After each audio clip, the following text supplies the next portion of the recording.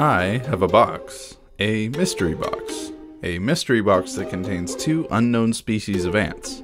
Not that they're new species or anything, I just don't know what they are. Tony from Stateside Ants sent this to me because he thought it would be fun to send me a mystery box of mystery ants. But enough about the box. If you've been following my channel, you'll know that every time I introduce a new type of ant to my collection, we discover different behaviors and personalities, which makes the hobby really fun. My harvester ants, the bulldozers, honestly make me laugh with just how weird they are. My long-legged ants, the raiders of Arrakis, are feisty little hunters that are just itching for a fight. My lone carpenter ant queen, Laura Croft, who survived 6 months underground after I thought she was dead, has a single giant larva that she's very protective of. And my trio of honeypot ants I caught, who I've been calling Blossom, Bubbles, and Buttercup, are currently in the founding stage of starting their own colonies. The point is, whatever species are in this box are bound to have their own personalities and quirks we get to observe. So, without further delay, let's see what we got. And thank you to Stateside Ants for this fun surprise.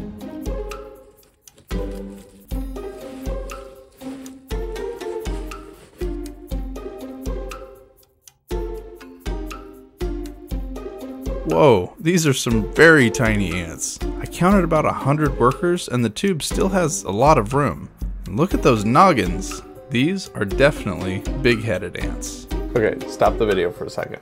So there's this guy, Matthew Yanchek, that's been leaving comments on every single video, telling me that I should get a colony of Pheidole bicarinata, which are big-headed ants. It's even in his profile pic.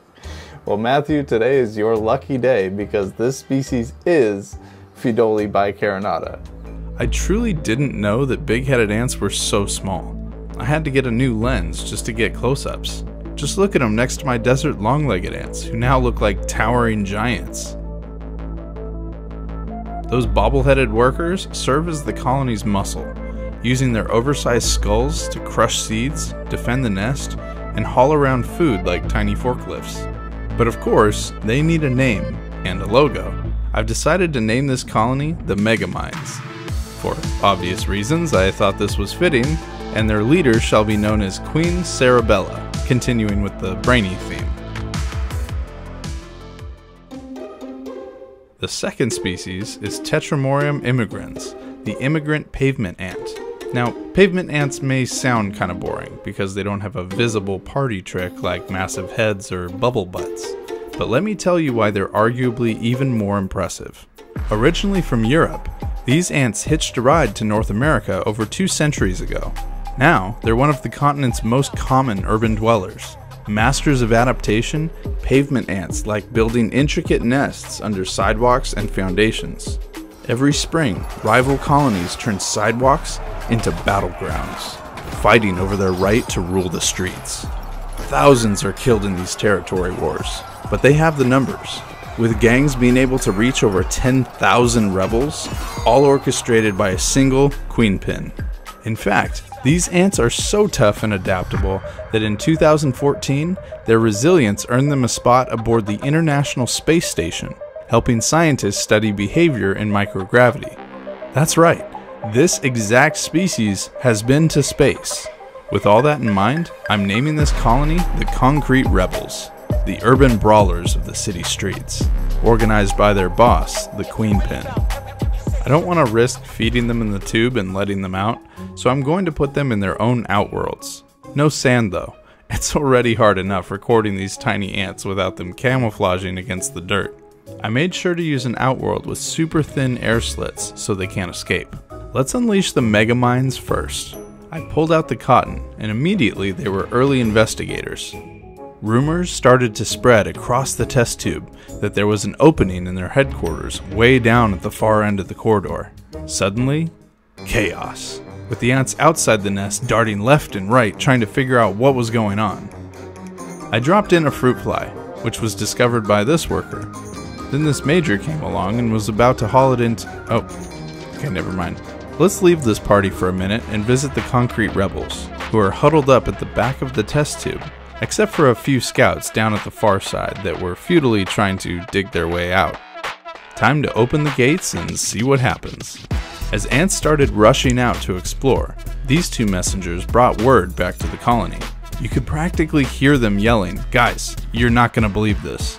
Hearing the biggest news of their little lives, a line of workers started marching down the street to see for themselves.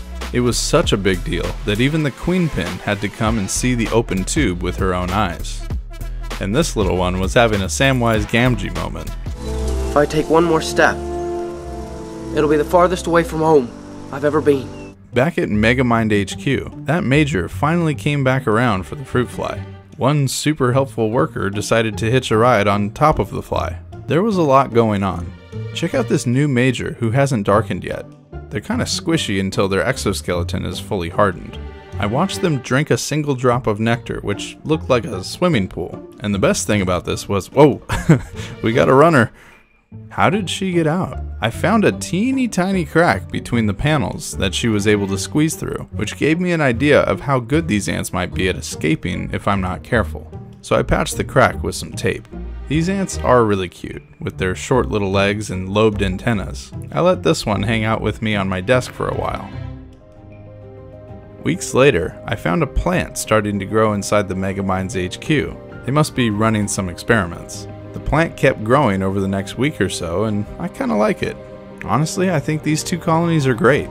Both species are extremely hardy and easy to keep, making them ideal for beginners. I'm sure there will be plenty of new adventures that unfold as they continue to grow, but for now, we'll just have to wait and see as the story of the ants marches on. If you enjoyed this story, drop a like and check out some of my other videos. Thanks for watching.